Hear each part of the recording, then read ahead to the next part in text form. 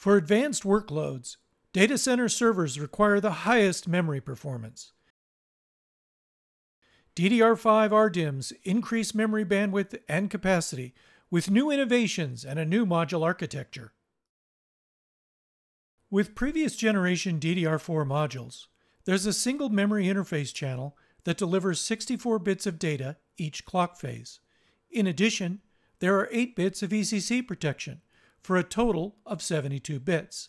The burst length of a DDR4 DRAM is 8 clock phases per read-write, so a single transaction will deliver 64 bytes of data, which is the length of a processor cache line.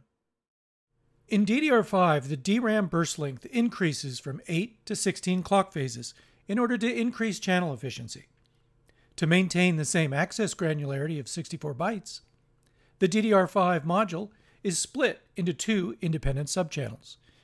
Each of these 40-bit subchannels has 32 bits of data, plus 8 bits of ECC protection.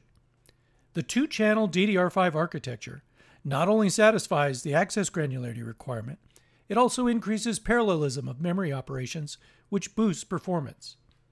The registering clock driver, or RCD, is a key component of DDR DIMMs as it is responsible for distributing the control plane command address signals, as well as the clock, to the individual DRAM devices.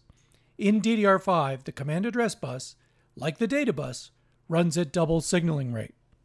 In addition to efficiency improvements, DDR5 delivers a major speed increase over DDR4 for more bandwidth. While DDR4 tops out at 3200, DDR5 DIMMs will launch at 4800 megatransfers per second. Given double data rate, this requires an RCD capable of a 2400 MHz clock.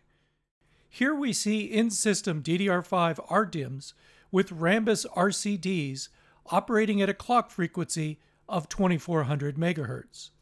A stress test shows full speed operation with 0 errors. Rambus has over 30 years of experience in high-performance memory solutions.